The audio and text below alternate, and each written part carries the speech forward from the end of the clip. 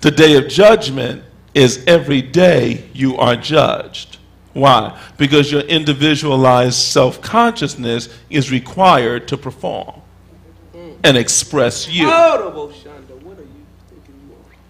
And that's why we are all an expression of our own individualized thoughts. Our individualized self-consciousness constantly is required.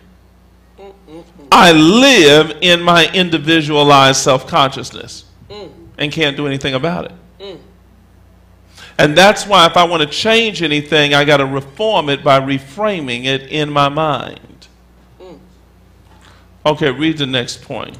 Separated from your body of flesh and the material world. Woo! Good. Prophet Kelly, what would you like to say about that? Because see, you got to separate from that body of flesh and the material world. That cannot be your truth. Your truth has got to be the state of the soul. Yes, you have to know that you're more than this body. I love that when I found out this body is not me. That became my mantra. This body is not me. I am not caught or held in captivity by this body. I am beyond that. I am a part. I'm in this world, but I'm not of this world. I am simply housed in this temple because I so choose to it right now. But when I get ready, I'll get ready to move out. And when I do get ready, I do that. I move out of this body and do what I have to do and then come back in the body and do what needs to be done. So I have a resting place, if you will. But this is not me. I can separate this, myself, from this when I choose, because I'm not bound or limited by this, because really, I'm spirit. I'm just on earth. Heavenly, what do we say? I'm in earth, having a heavenly, I'm a spiritual being, having earthly experience. Yes. And that's why you've got to begin to understand that as spirit, we're larger than our facts if we choose not to believe the facts. See, you as prophets and seers always have to work miracles.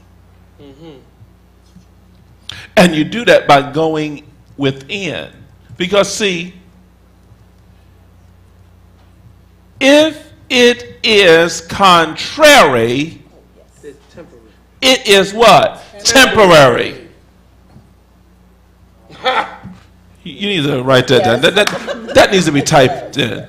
If it is contrary, it is temporary. If it is contrary to the truth of the I am statement that is in you, it is temporary. Now I want you to type that in. Because see, God wants you to understand how to move the contrary out of your situation.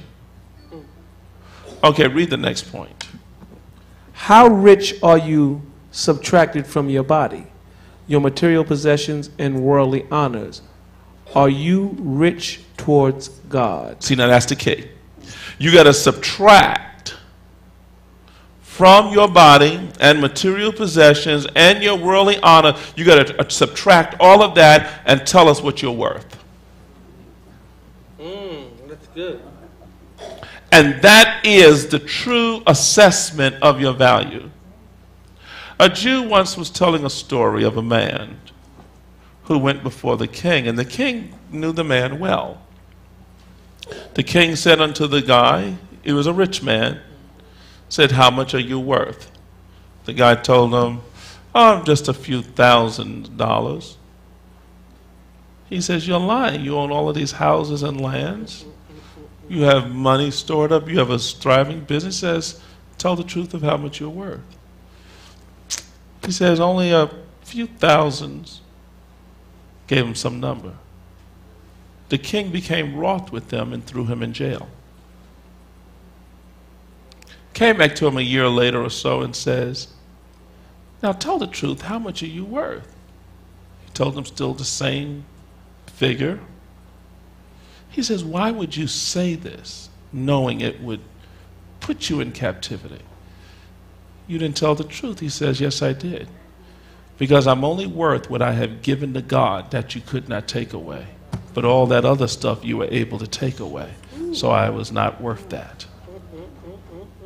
See, and this is where we've got to make sure we are rich towards God. Say with me, I am rich, towards God. Say it again. I am rich towards God. I am rich towards God. Okay, let's look at Luke chapter 12, verse 16 to verse 22. Reverend Run, begin reading. And he spake a parable unto them, saying, the ground of a certain rich man brought forth plenty. And he thought within himself, saying, what shall I do, because I have no room where to bestow my fruits? And he said, this will I do. I will pull down my barns and build greater, and there will I bestow all my fruits and my goods. And I will say to my soul, soul, thou hast much goods laid up for many years. Take thine ease, eat, drink, and be merry. But God said unto them, thou fool, this night thy soul shall be required of thee. Then whose shall those things be which thou hast provided? See, now right there, his individualized self-consciousness was required. Every one of us will demonstrate whether we are wise or a fool. If you are a fool, you get to live in desire. What is hell? Hell is a place where you are on fire with desire. Oh! It's a state of consciousness, and it becomes your state of being. See, the whole thing about fire that burneth, desiring water, a thirst that can't be quenched, that's all talking about desire. And that's why we want to propose the question, could it be that some of you are in hell dreaming you are on earth? Take it there, Bishop. Because you live in constant desire.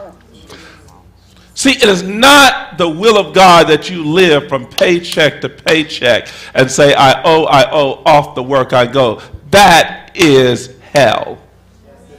Living in desire instead of living in abundance. It is the will of God for you to live in abundance. I love it. I come. Why did he come?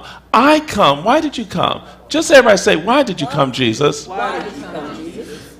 That you might have life. Now say, how am I supposed to have life? How am I supposed to have life? More abundantly. I came that you might have life and have it more abundantly. If you're not living the abundant life, then it could be a signal that Jesus has not come. Because if he has come in you, he will come through you. And he will come through you in life, and that life more abundantly. Okay, so verse 21, read on. So is he that layeth up treasure for himself and is not rich towards God. See, you can have a whole lot of money for yourself. Come on. But how much money have you put into the kingdom?